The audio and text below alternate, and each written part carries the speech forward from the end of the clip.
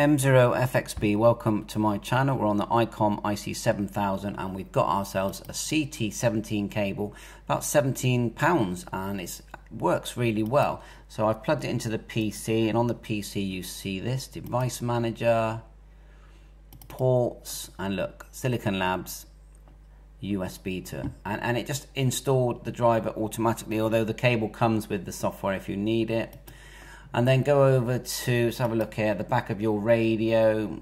You can see mine in the video there live, and if you look, it's the second black pin across. It says CIV remote jack, and you can see it just there.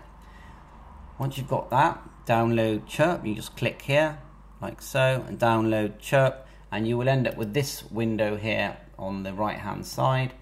And then you just go radio, select download from radio, select the COM port that we saw in our device manager, which was COM10. There you can see that. Icom and then IC-7000. Click OK, and you get this message that it actually, you know, does this live, okay? Which is unusual, but yeah. And then you can just read the radio and make different selections, show empty, special channels, properties, and I've literally done this for the first time. I'll do some more. There you are. It's found the special channels, was it? Show empty, properties. We've got it in memory mode at the moment. Memory range. Let's have a look up here. Radio. Oh, you can actually import data source. Let's try repeat a book. Click OK. It's showing for America here. I don't really want America, but anyway, we just click OK, and it will find a load, and then you can import them. I'll do a separate video on that.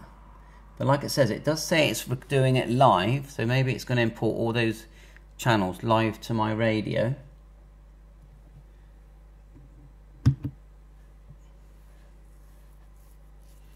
It's freezing a bit, but I think for now, just showing you how to get this up and running for now.